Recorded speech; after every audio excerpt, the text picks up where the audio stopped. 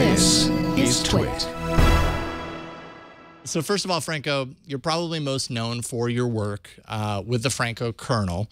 For those who aren't aware, take a minute to explain what motivated you to develop in this space and what exactly the Franco kernel is.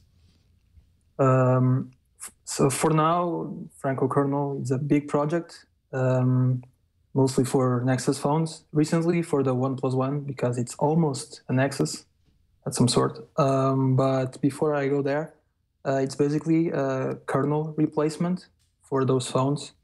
I get kernel source code from Google, and then I do my own modifications and ship it to XDA developers and through my app, so that people have more control over their phones, over their CPU, GPU, and some other features. And at the end, my goal is that people are happier about their phones. They feel more freedom, and they have more battery, more performance, and they're happy, and I'm happy as well.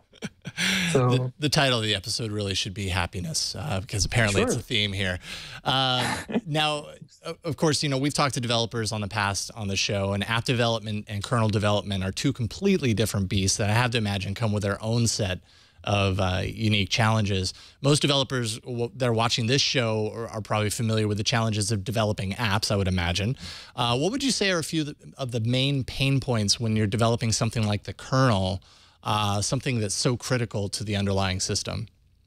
So the kernel is huge.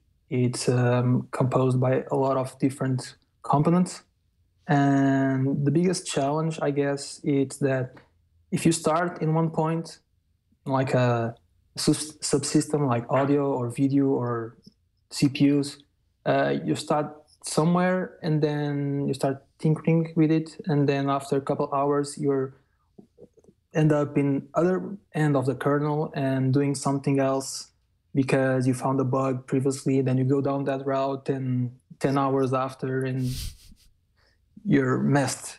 But also bigger pain is that we don't have hardware data sheets from all the vendors. So for example, if you want to mess with the sound driver, you have to go manually and see what each component does, or each register, or just go one by one and hope for the best.